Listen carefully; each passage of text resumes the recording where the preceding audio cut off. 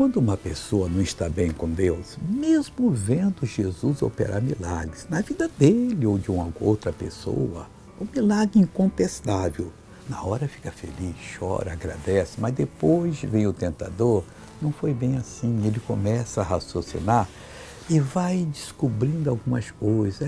Foi aquela comida que eu comi que me curou, foi sei lá o que mais assim, e alguns acreditam até as forças do mal, a cura, incrível. Em João, capítulo 10, versículo 24, rodearam-no, pois, os judeus, rodearam Jesus, e disseram-lhe: até quando terás a nossa alma suspensa? Se tu és o Cristo, dize-nos abertamente. Jesus já tinha falado.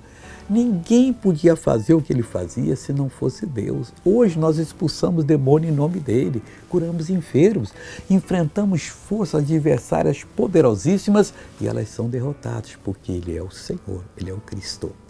Veja essa pessoa que foi abençoada. Quase que eu não via hoje, fui convidada. Eu falei que quase que tem pessoa que não vinha e Deus trouxe. E tem outro que viria e não veio. Porque ontem eu estava arriada, fui ao médico.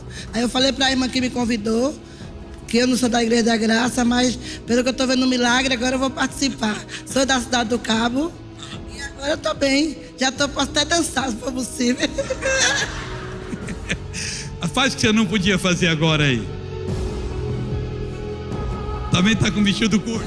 Tá bom, pode ir em nome de Jesus. Deixa eu orar agora. Pai, o homem é o mesmo. O homem nunca acredita naquilo que tu fazes. Isso é muito triste.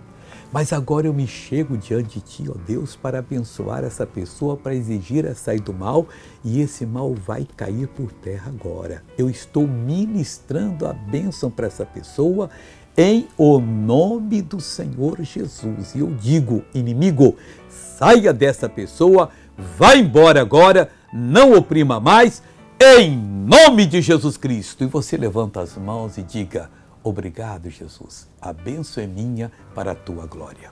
Amém.